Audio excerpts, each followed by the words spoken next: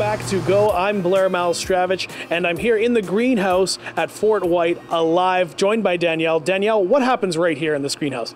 Well, this is a really important space for us because this is where we grow all of our transplants for our gardens, for our markets, and for our share program at FortWhyte Alive. Now, what role does this working farm play in the community? Well, we're a youth education and employment training center, so we essentially work with youth serving agencies in Winnipeg where underserved youth come here and learn about food and learn about employment skills so that they can move on in their lives with a lot of success and basic training and in employment with really good food and a lot of friends along the way.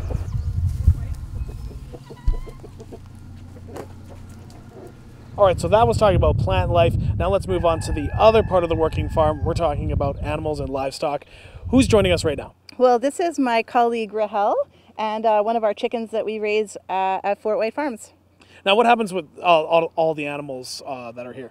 Yeah, so we raise, all of our animals are raised outside, and so we raise chickens, rabbits, and pigs. And we do eat products from those livestock, and so this is part of our laying flock, and one of these gals would lay eggs for us every day that we would use in our program to teach youth about different nutrition skills and learn about local foods. Now, these are obviously very common animals, but they have a lot of energy too. Has there been any challenges for these animals?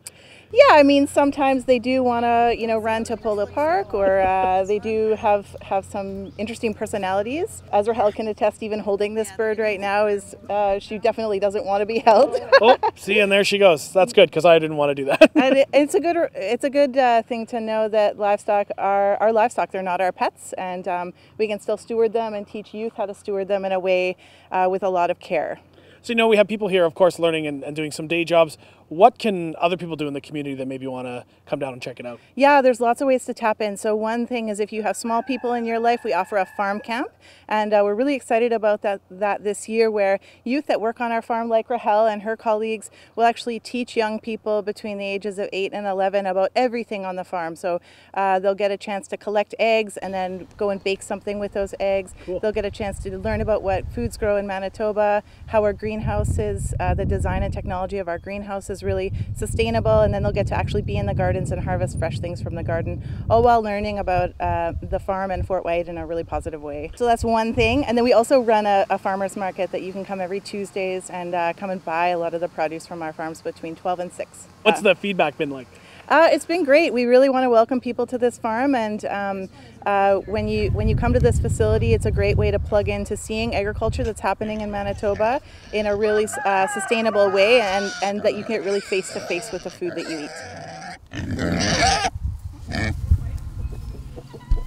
Thanks so much, Danielle. Coming up next, we have Mike Valente with sports, talking about how some of the best young football players are making their way to Winnipeg.